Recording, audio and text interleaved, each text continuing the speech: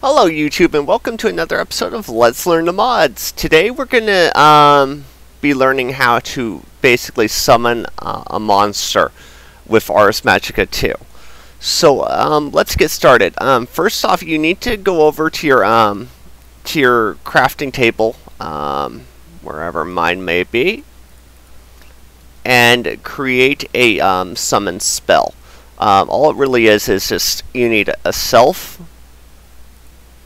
and then you just need summon after that. There you go. And that's all you need to actually start making the spell. And then once you have that, we go over here as per usual to make the spell.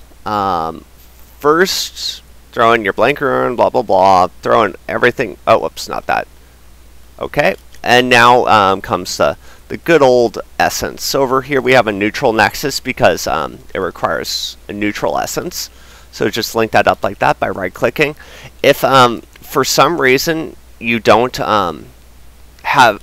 the white line coming from the things, what I've found works is to make sure my particles are on full, completely turn off the game, reboot it back up, and the white line should show up after that. It doesn't work if you just kind of quit out of the game.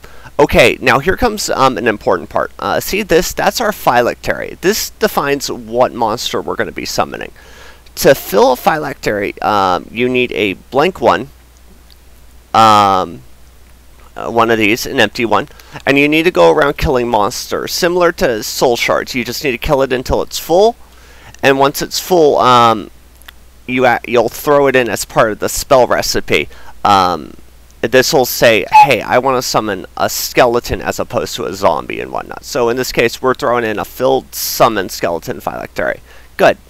Now we'll just link the dark nexus up over here, and you'll see the lightning when it's linked. And all you have to do to signal, hey, give me the energy, you just need to right-click your lever, and it'll shut off the moment it has enough energy. Good. And now our spell parchment, and there we go. So now we're just going to summon a skeleton into broad daylight. There we go. Good job, guy. And he'll actually start burning. But that's okay. We don't really care. He's just a useless minion. Well, not useless, but a minion we don't really care about. I hope this was an informative video for those who didn't understand the process of summoning monsters, and I'll see you all later.